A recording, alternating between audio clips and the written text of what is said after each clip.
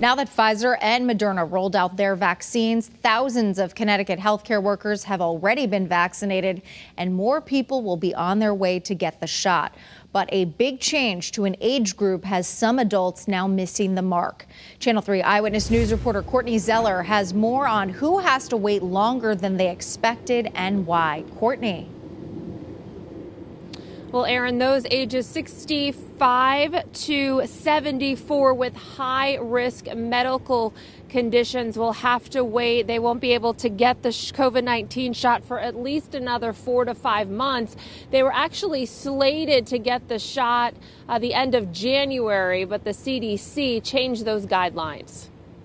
First, it was Pfizer, then Moderna, and both companies delivered their vaccines to Connecticut. We were there when frontline healthcare workers rolled up their sleeves to be some of the very first people to get vaccinated. I feel blessed. Healthcare workers are part of what's being called Phase 1A. For Phase 1B, this is who is up next. First responders, teachers, childcare workers, food and agricultural employees, correctional staff, public transit, postal workers, grocery store staff, manufacturing, and those 75 or older. Governor Ned Lamont wants everyone in this phase to have the ability to get their first shot by the end of January. The chief of the Rocky Hill Ambulance Association says most of his crew is interested in taking the vaccine. One of my chiefs already got vaccinated Friday, and like I said, the hospitals, within the next week or two, we should be all getting the vaccinations.